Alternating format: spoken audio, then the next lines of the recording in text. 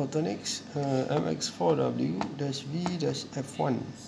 So this one function for the whole and zero function. So pin number 3 and number 4. Right? Is a contact input.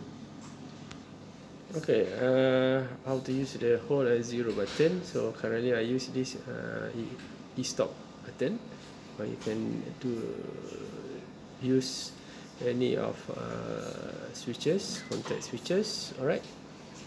Okay, now the reading is 5 volt. I use 5 VDC volt.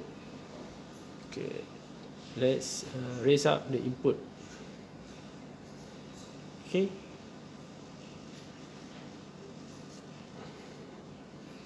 To 8 volt. So I press 8.6. Okay, let's say I raise up again until 10 volt, and then I hold. So now the value not increasing even though my input value is raised up. Okay, this one I have a contact, so the value is 10.28. now I raise up my value, input value.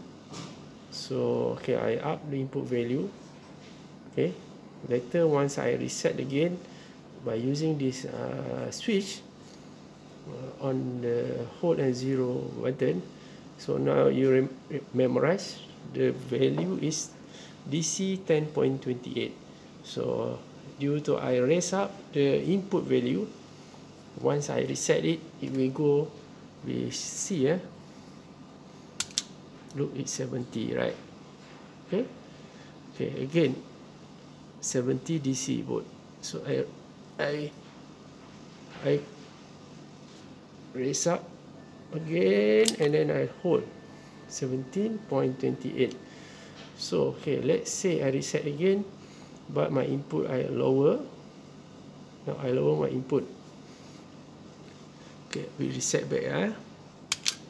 So we go back to 5 VDC lah. So okay, the simulation. So I raise up something, suddenly I want to hold my input value. I raise, suddenly I contact it, we go to 11.15 VDC. Okay, this one the hold and zero function. Okay, right. Okay, thank you. You may try this. Thank you very much. This one on mx4w with the hold and zero button. Thank you very much.